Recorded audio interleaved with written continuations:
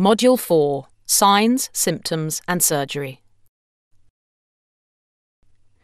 Most breast cancers classically present with a palpable mass, possibly with some associated skin dimpling and tethering of the nipple. However, there may be no signs or symptoms, and the cancer may only be detected during screening. A diagnosis of breast cancer is made by a combination of a full clinical history and a full and careful examination of the breasts and associated nodal drainage areas. If metastases are suspected, then further examination should include both supraclavicular foci, the abdomen for liver enlargement, and the spinal column for bony tenderness. If indicated, a needle biopsy may be performed.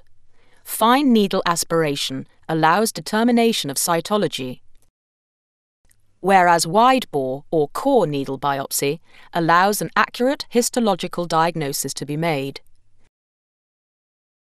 Once a diagnosis of invasive breast cancer is confirmed, the patient needs to be accurately staged.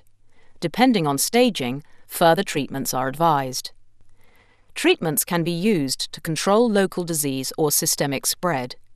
Surgery for breast cancer includes wide local excision, quadrantectomy or mastectomy. Potential involvement of lymph nodes also needs to be managed, either via guided sampling using the sentinel lymph node technique or axillary clearance. Breast reconstruction should be offered to any woman undergoing a mastectomy. Reconstruction can be in the form of a simple implant only, or including the use of myocutaneous skin flaps.